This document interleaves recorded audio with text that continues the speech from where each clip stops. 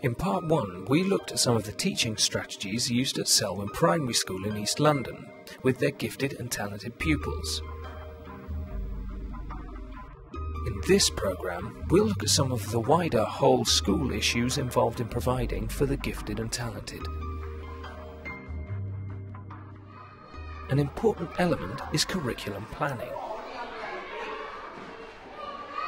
Then I would suggest that we can either keep this research... Working with teacher colleagues, the school's gifted and talented coordinator ensures that they plan work that involves and extends their gifted and talented pupils into every topic and every lesson.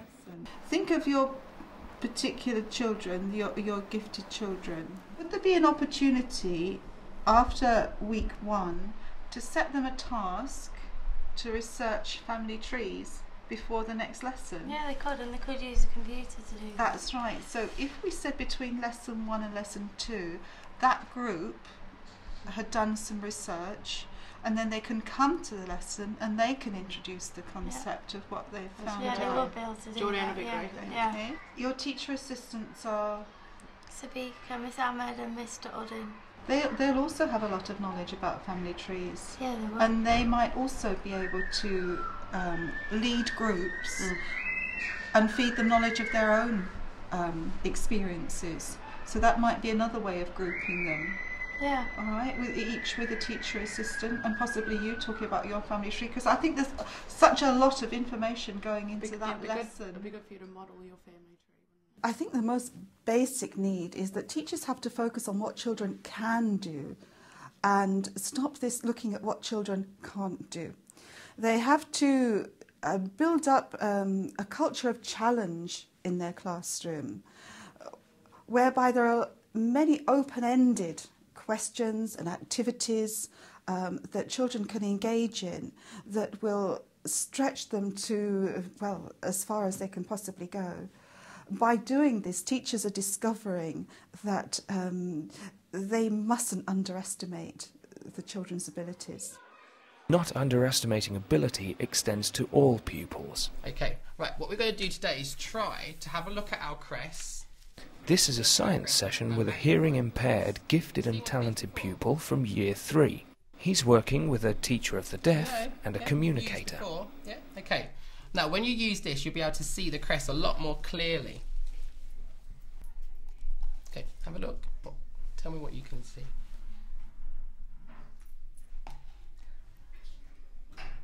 Big leaves.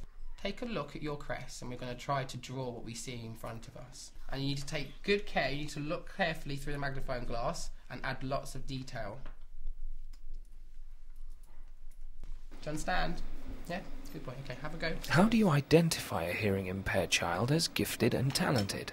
You instinctively know from working with a deaf child as much as you would with a hearing child what their ability is and whether that shows a sign of being gifted and talented. But is it more difficult to provide for them? I don't think it's any more difficult than it would be within the classroom setting. I think actually it's easier for us because we have smaller numbers that we are working with, so we can differentiate our lessons to far more detail than what we could for 30 children.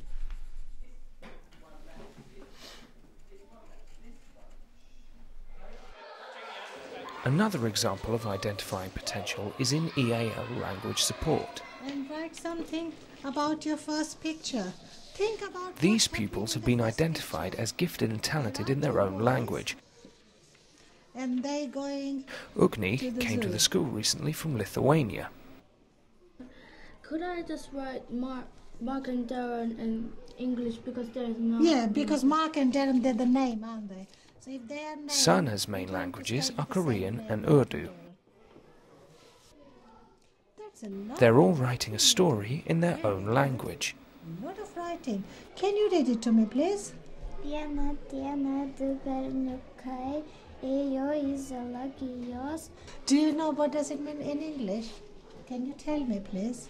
One day, two boys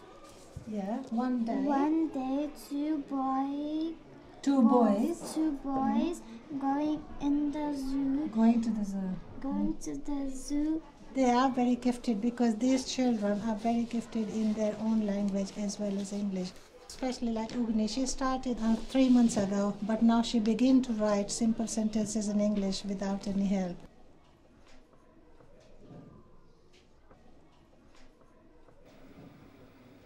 Head teacher Kieran Clarkin explains why he's taken on these gifted and talented initiatives so wholeheartedly.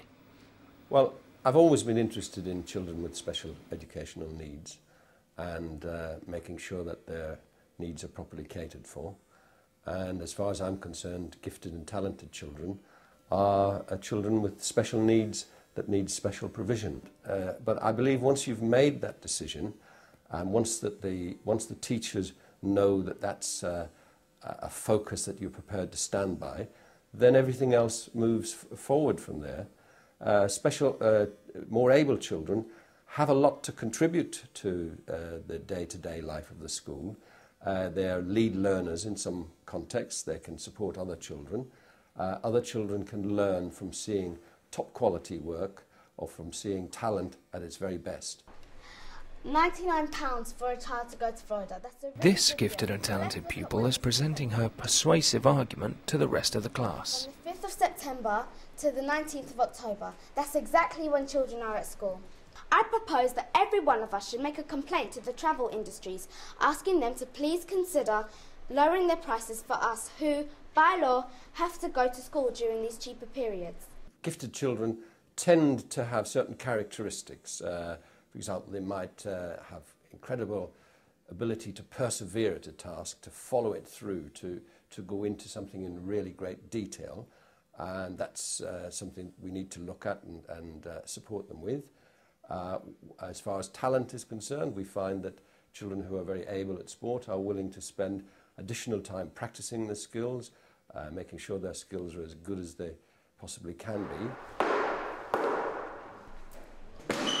One such talented pupil at Selwyn School is 11-year-old cricketer Mahidal. Here we've highlighted a talented pupil in Year 6. We've managed to adapt the timetable so that he comes out of his lessons once a week and works with, specifically with the cricket coach. Yeah, that's all right. Changing the line a little.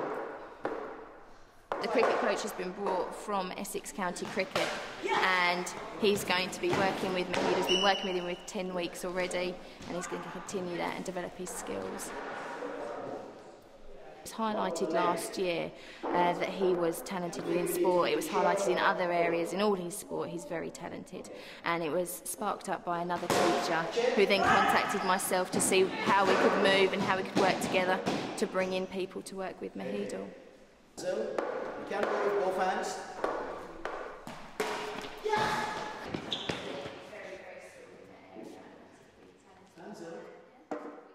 Well, sometimes very able children can come across as being a little bit hostile to authority. They can be difficult in some ways. They don't always conform to the typical child in the classroom. So we have to make sure that that type of behaviour isn't seen as a negative thing. The teacher has to be aware that a very untidy child, a child who doesn't always finish her work or who loses interest in a particular aspect of the work, may be a child who has very high ability. And what do the pupils think about being labelled as gifted and talented? Sometimes it can be really hard and then you really wish you weren't gifted and talented. And then, but sometimes it can be really easy and you're quite proud of that, and sometimes, I'll speak for myself, I get a little bit big-headed, but that doesn't matter. You don't really want to say, ooh, I'm gifted and talented and I'm cleverer than you and you're stupid, but it doesn't work like that. Because we all, it's just that some of us have a better understanding things that we're learning in school, and then the other people, they just don't put as much effort into their work. Sometimes, we can get tired of it and it's like they're putting too much pressure on us. How does the rest of their class react? Just say we're doing maths and somebody's stuck on the question, they come asking us how do we do it, or is that the right way I'm doing it, or something like that. But it's right. The way that they say that we're gifted and talented, it should make them feel like, if I do more work, I'll be able to do the stuff that they're doing. They shouldn't be jealous. They should work to their full standard. Yeah, full potential and work so they can be like some of the year 4s and 5s, if they work really, really hard, they can be like us and do hard work. And it's like, if you're in the classroom and you're doing some like harder work, people think, oh, it's not fair, this stuff is probably easier than what we're doing. But when they try, they actually find it harder. Instead of they saying it's unfair, we actually help them to like encourage them to do more work. Sometimes it gets annoying because when we're trying to do our work, they just come disturbing us. Yeah. You're just like, can you just go away? I'm trying to do my work. Do the teachers give them more attention?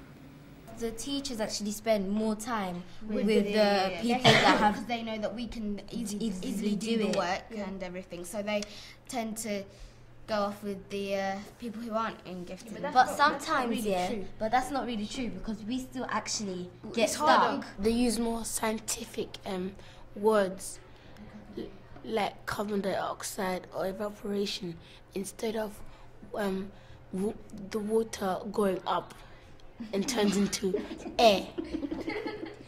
Sorry, if we don't come up with like a good story that's like not up to the teachers' standards that they expect of us, we'll get in trouble because they think, oh, you're gifted and talented, you have to do better. We're supposed to be like super intelligent, but we're not in everything. And how do the parents react?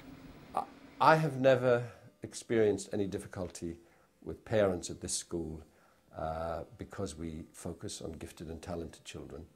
I think once the parents know that all children are being well provided for, they value the fact that the school celebrates success, because every parent realizes that in celebrating success, in aiming for the very best, their own children are more likely to do well. And so for me it's a myth that parents are opposed to this sort of focus. I'm sure that if this happens, then the travel and airline companies would make a lot more money, as more people will be using their services. And let's not forget our poor teachers who are in the same predicament. I know you'll agree when I say some of them need a holiday even more than us. Well done, I agree. And how do the teachers respond to the challenge of including the gifted and talented in their teaching? Our teachers, I'm proud to say, are very, very enthusiastic. Because they've seen the results of what we've achieved. We are getting high levels in SATs in Year 6 and in Year 2. We are getting children with a very positive attitude to learning. We are getting work from the children of very high quality and standard indeed. Not only that, but teachers are finding it's the most stimulating thing that they're doing. It's exciting, it's challenging to them. They come out of a lesson feeling positive that children have achieved more than they were expected to achieve. And that makes you want to go on and do more and more. So yes, our teachers are challenged, they're excited, they're enthusiastic. I'm not saying they're finding it easy, but then teaching never was easy.